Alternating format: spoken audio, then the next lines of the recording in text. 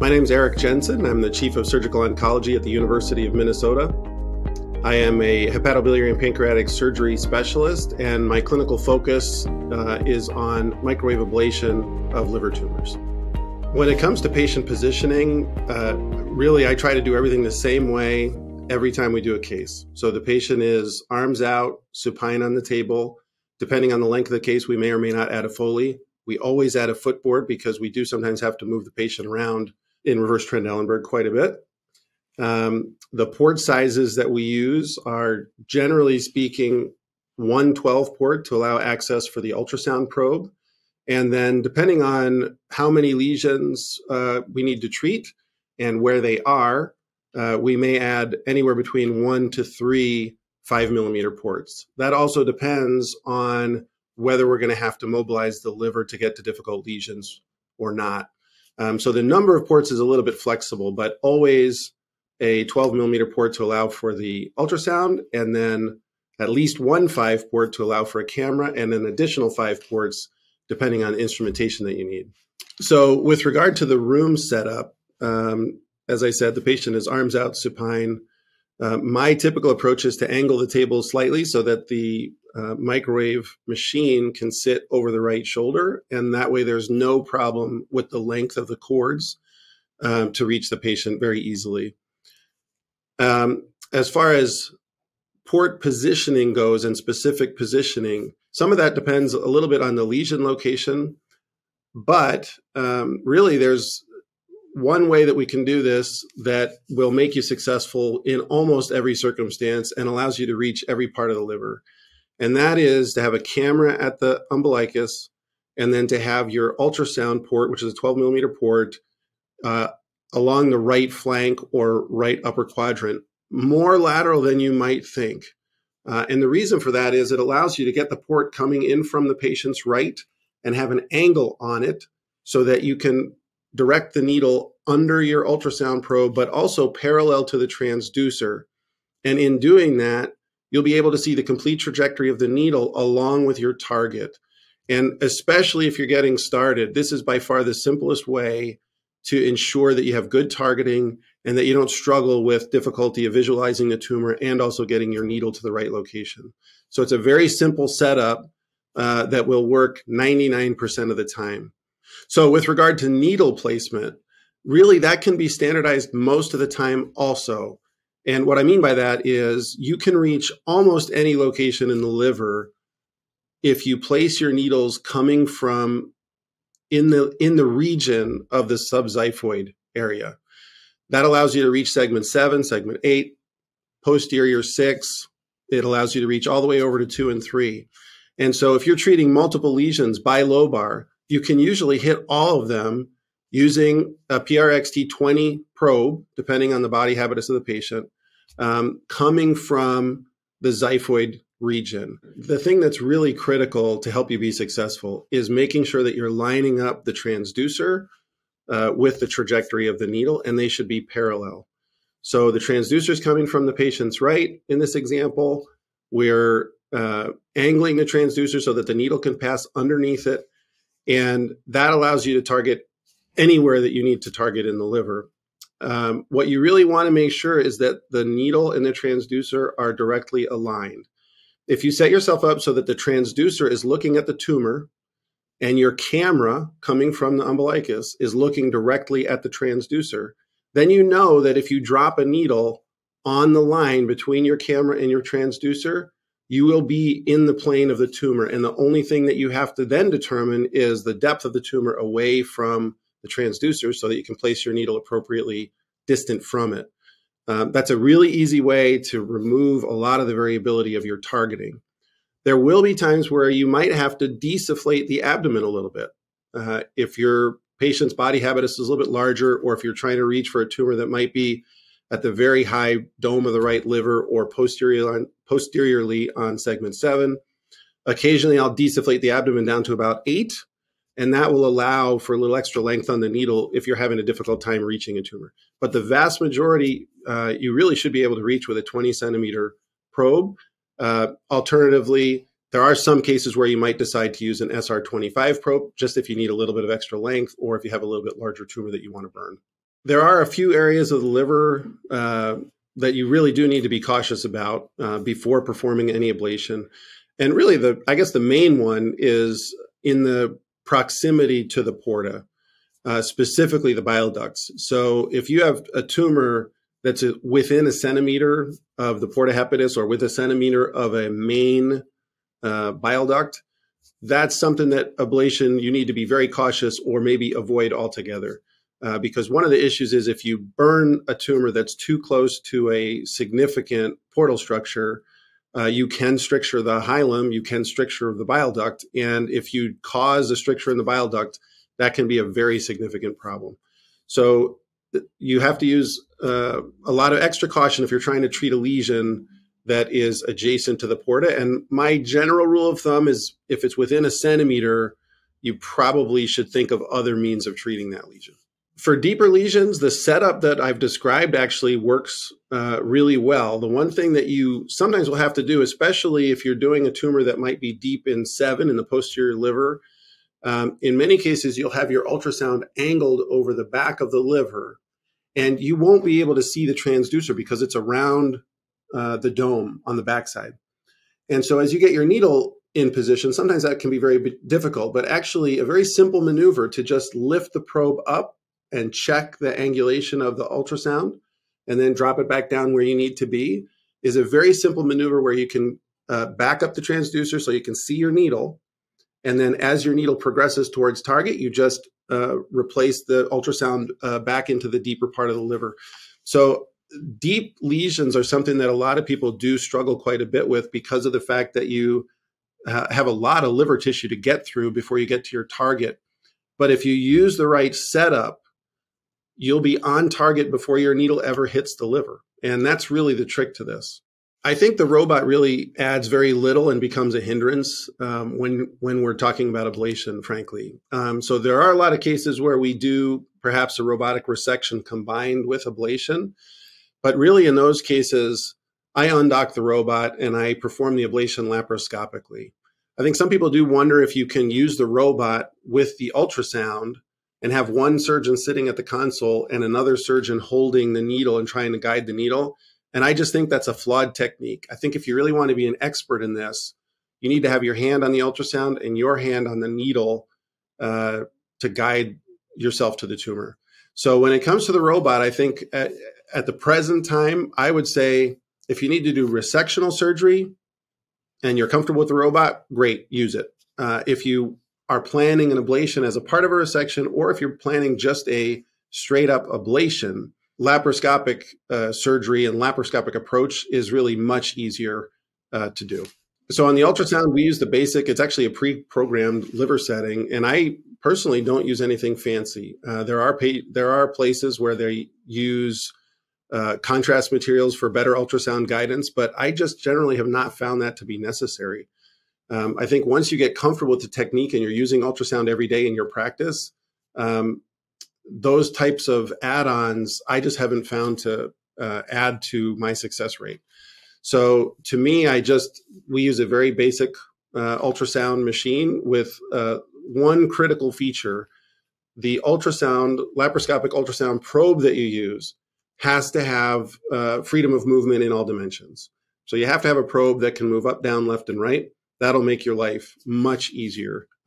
But as far as the actual ultrasound itself goes, you can really get by with a fairly basic system as long as you have good image quality. A couple of thoughts about the ultrasound itself. When you're using a laparoscopic ultrasound probe, you do want to make sure that you have the probe in the locked position so that when you manipulate the end of the probe, it stays where you put it. I have seen people try to do this where they don't have it locked, and that forces you to constantly have your thumb manipulating the end of the device. And that makes it much harder because that's just an extra thing that you have to worry about. So again, I try to use the same setup every time, which really simplifies things. But it essentially amounts to having the probe coming in from the patient's right flank with an angle on the probe, which you can lock in place so it stays angled, and then rotate the probe so the heel of the probe is up out of the way of the needle. And again, you want the camera looking directly at the transducer, and then you can drop your needle on the line between your camera and the transducer. And if you have the probe locked in place, it's a very simple thing to just hold the device and very gently rotate it back and forth with small movements. That's another thing that I try to focus on. People do sometimes have a tendency to make movements that are far too large, and then they kind of lose track of where the needle position is. So very, very small movements as you're getting ready to target. Another comment would be try to keep light pressure on the liver. That can be difficult when you're concentrating, but if you push too hard on the liver, you can obstruct your own view, or you can cause it so the ultrasound flips out of place. Either of those things is difficult because then you have to restart. So some of the pitfalls or some of the things that can go wrong in general when you're performing ablation, particularly if you sort of set up with what I've described so far, there will be times where you put in your ultrasound and you realize, you know what, this is just not the best position. I'm struggling to get my needle under the probe. Or you might realize, you know what, I put the skin incision for the needle to pass through a little bit too low and I just can't reach. So what I would say to those kind of situations is, you know, I'm sharing a general principle here that will work for most cases, but not always. And there are definitely times where I think, you know what, I put that needle in the wrong place. I'm going to have to move it 2 centimeters to the right. And so I would say that you should have a low threshold to either adding an additional port or changing the location of where you put that needle through the skin. And the reason for that is if you focus on the basic principles of what you need to see when you look in the abdomen. So you need to be able to see the ultrasound transducer. You need to be able to look directly at it, and you need to be able to get your needle in between your camera and your probe. And so if you're struggling with that and you're thinking, you know what, I'm going to have to add a port or I'm going to have to change the position of my needle, I wouldn't stress over that, but be thoughtful about it. When you're looking in the abdomen, think to yourself, okay, how can I get it so that I'm successful with my setup? And then decide, okay, does my needle have to go a little bit to the right, a little bit to the left, a little bit more cephalad, whatever it might be. But give it some thought before you add another port so you don't end up with 10 ports in the abdomen. Obviously, that would not be ideal. So there are a few things to consider when you're thinking about your strategy, especially if you have multifocal disease. What I've described so far will allow you to hit any tumor in any part of the liver. But there are a couple areas that can be more difficult or more challenging, and sometimes a reason to maybe adjust the positioning a little bit. So for example, if you have a tumor on the very low end of segment 5 or on the undersurface of the liver next to the gallbladder fossa, for example, you do have to be careful not to put your ultrasound port too high, because if you're too close to the ribs and you're too high, when you try to look down on that liver, you're going to have a port, an ultrasound that's angled in a very awkward way. So there's 2 ways to get around that. One thing that you can do is actually turn the ultrasound upside down and look at your tumor from the undersurface of the liver, and then have your needle coming from above. That allows you to keep the exact port positions that I've discussed so far. That can be a little bit of a mind game. It's not easy to do, especially if you're sort of early career or you're just learning how to do this, but it's certainly something that you can get very comfortable with very quickly once you've had some time to practice. The other alternative, if you're only treating that one lesion, for example, you can always just cheat your ultrasound a little bit more inferiorly. So if you move your ultrasound a little bit more caudad on the abdominal wall, still on the flank, but just move it a little bit more distal, that'll allow you to get a better angle for those lesions that are maybe in the difficult lower part of segment 5 or 6. One other area that can be difficult is if you're similarly on the lateral segments of the liver on the left side, and particularly if it's on the undersurface where it might be sitting on the stomach or something like that. So anytime you're thinking about other organs, obviously you have to protect them during ablation or move them away with a retractor. But undersurface of segment 3, for example, that's another time where you can still use the exact same setup we've talked about, but the ultrasound probe, you might find it's actually easier to put it under the liver. So then you have the ultrasound under the lateral segment, and you have a needle that's coming from above. Again, that's a technique that it takes a little while to get used to maybe, but it's actually very easy once you're used to it. And it allows you, as I said before, to treat really any part of the liver with the same setup without having to move a lot of ports around or add a lot of ports.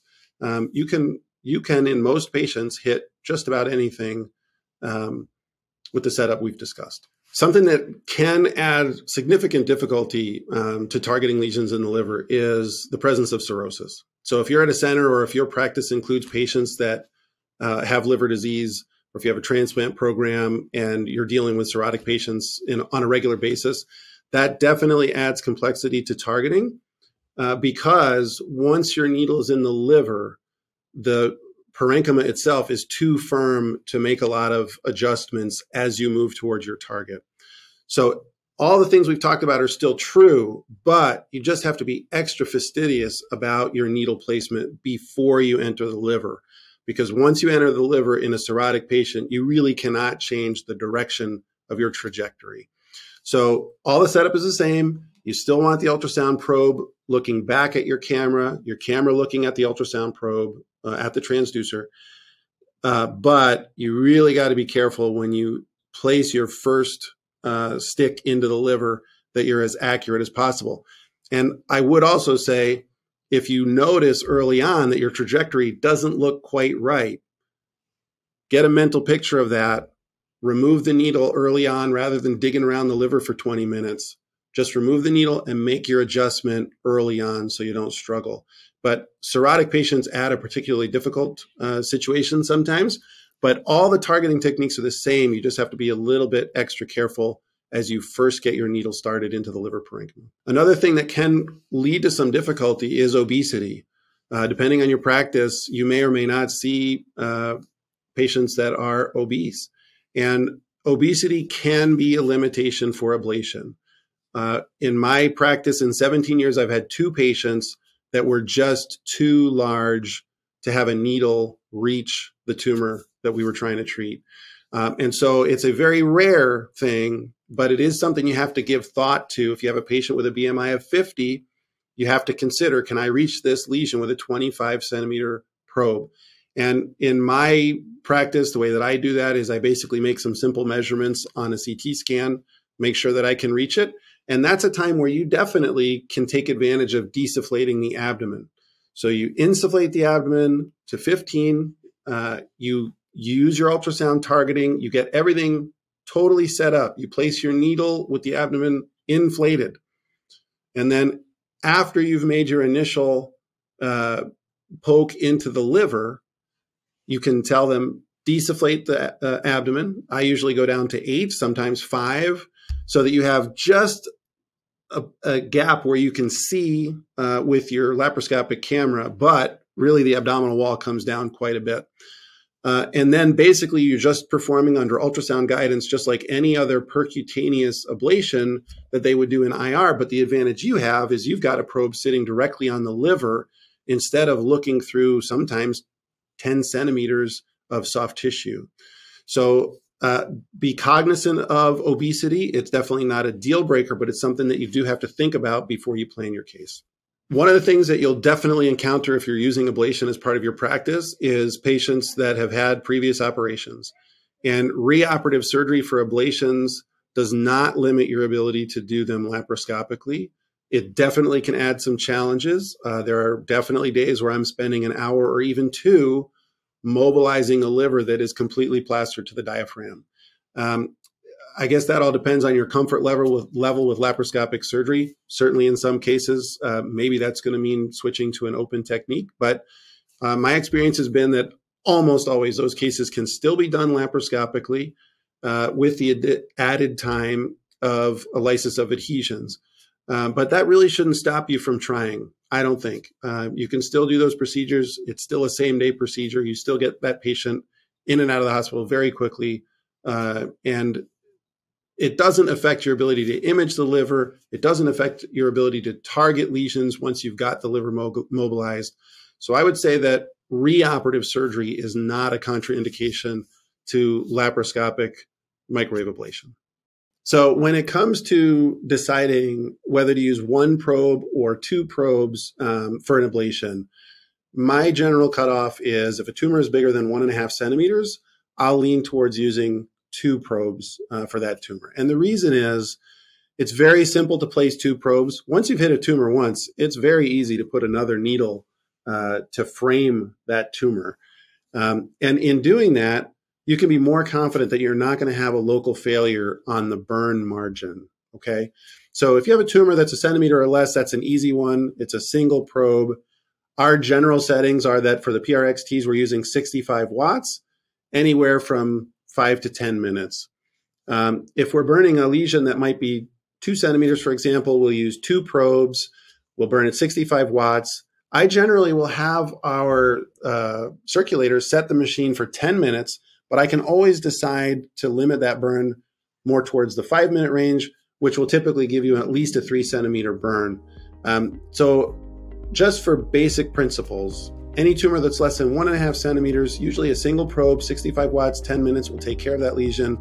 Anything that's bigger than about 1.5 centimeters, in my practice, I start to think about using 2 probes, but I might burn for a little bit shorter time as well.